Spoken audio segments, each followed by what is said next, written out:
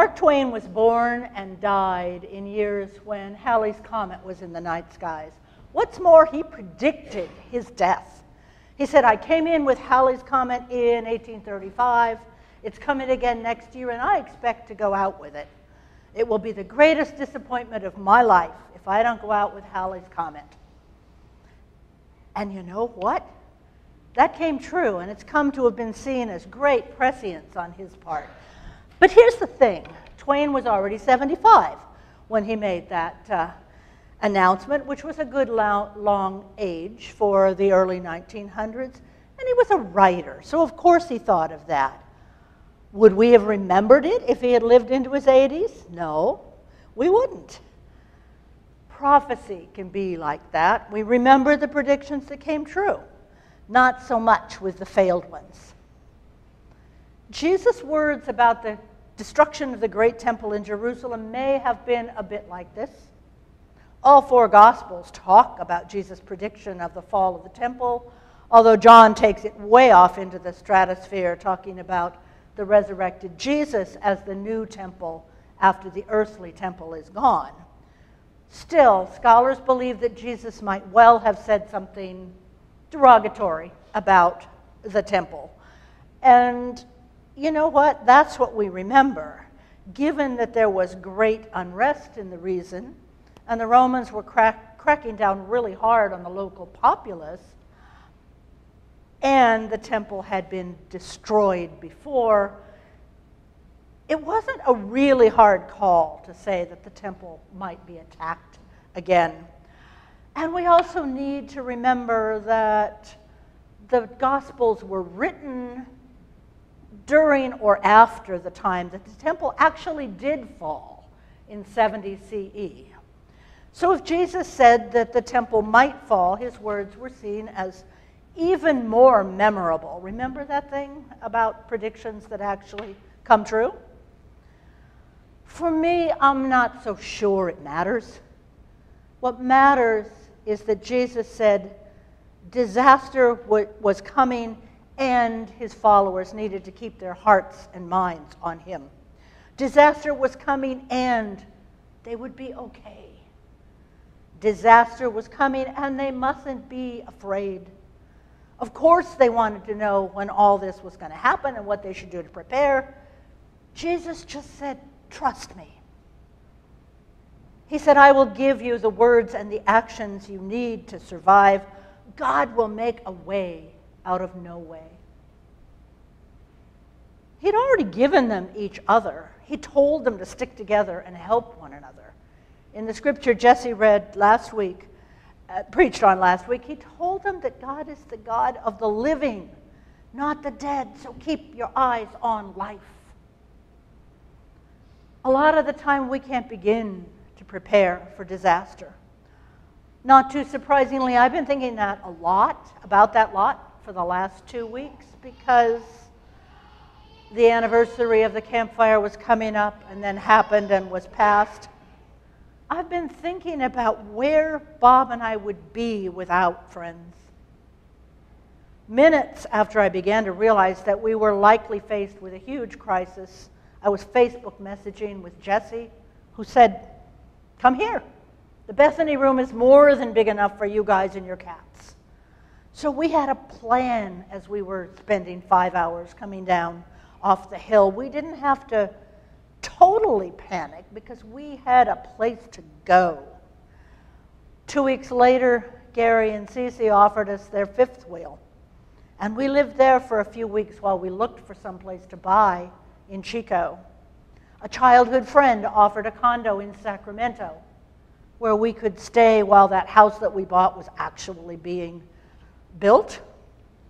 For as long as we needed it. We had offers for housing from a cousin in Granite Bay and an old colleague of mine out in Massachusetts who was pretty sure we didn't want to move back to the snow, but nevertheless, there was a place there for us.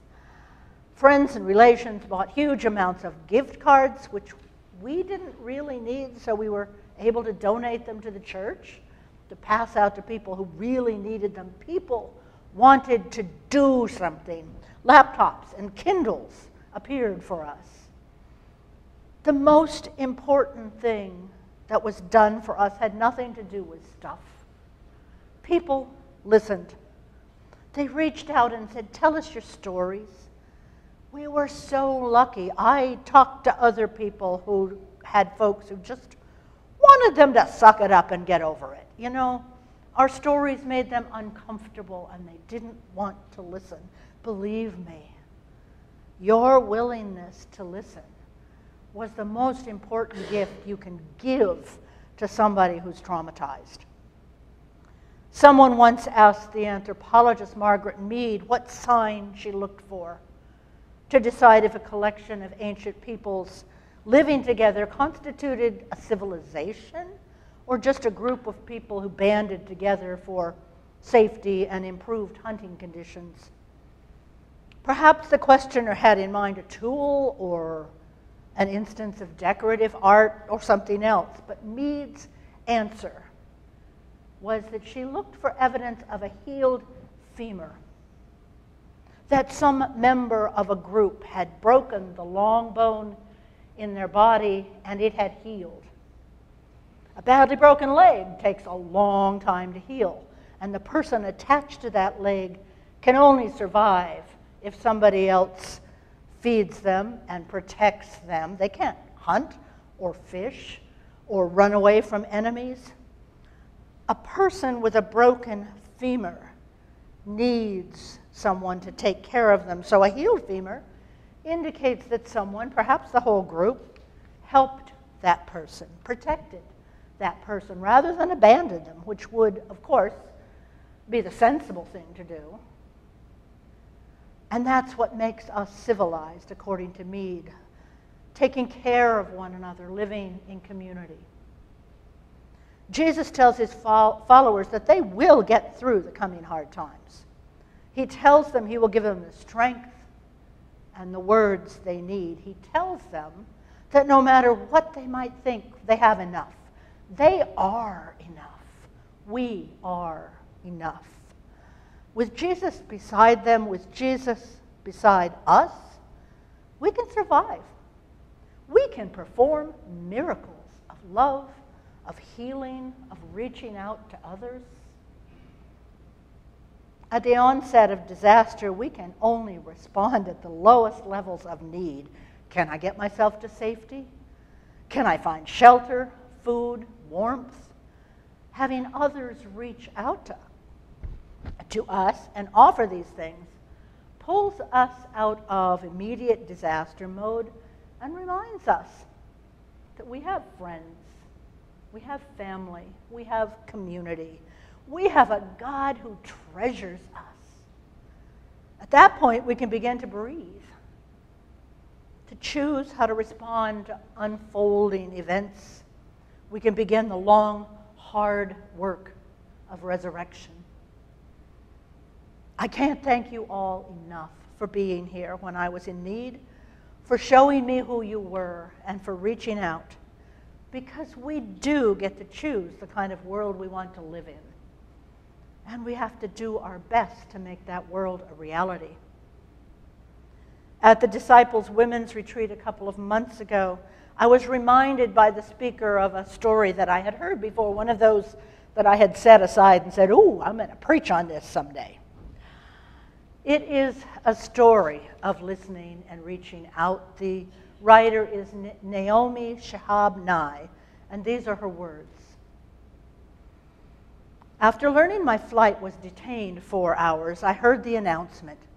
If anyone in the vicinity of Gate 4A understands any Arabic, please come to the gate immediately.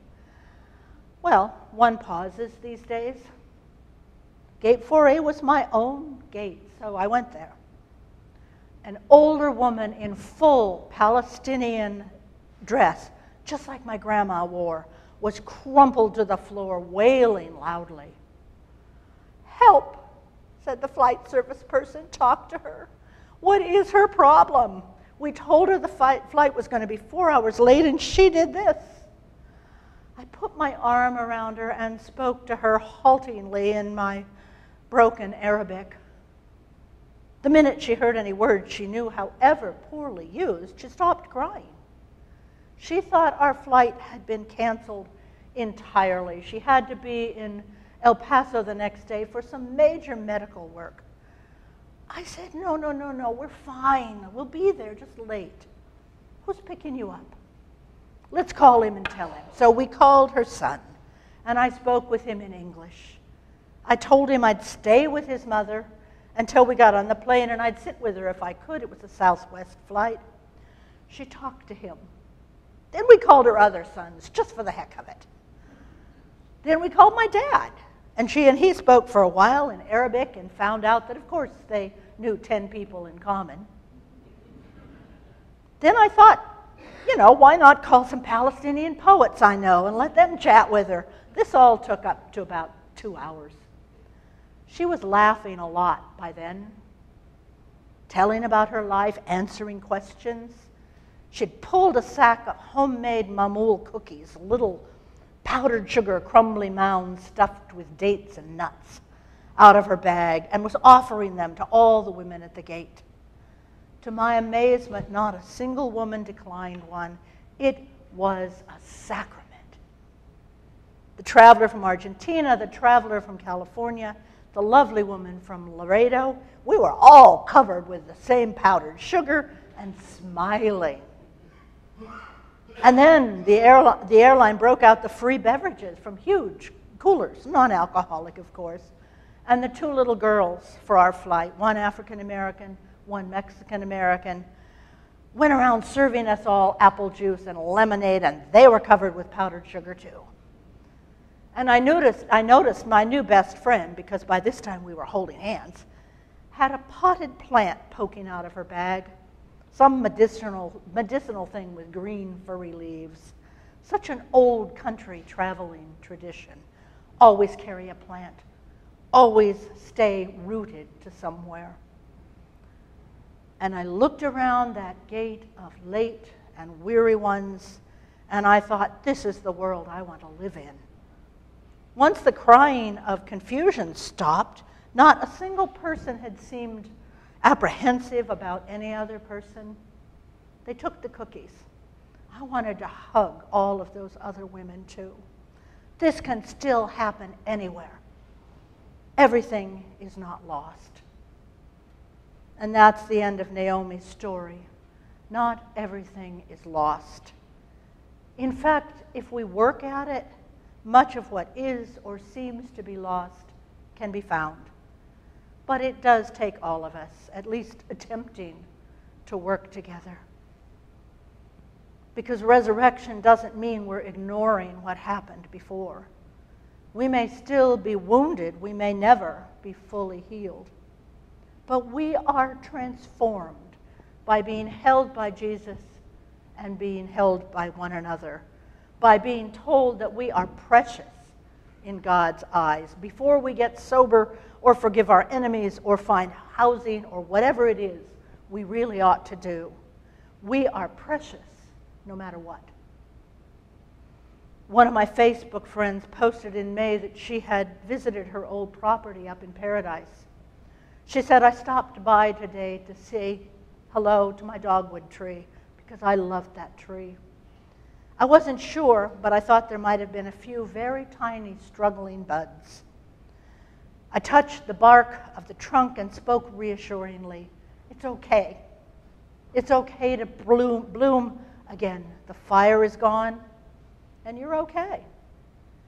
And then I realized I was talking to myself. We are enough.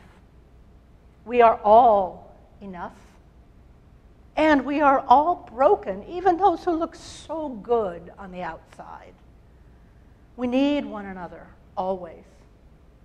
We're all going to approximately the same place, and we're all on a path. Sometimes our paths can converge. Sometimes they separate, and we can hardly see one another. But on the good days, when all is said and done, we're walking on the same path, maybe even holding hands, close together, and as Ram Dass has said, we're just walking each other home.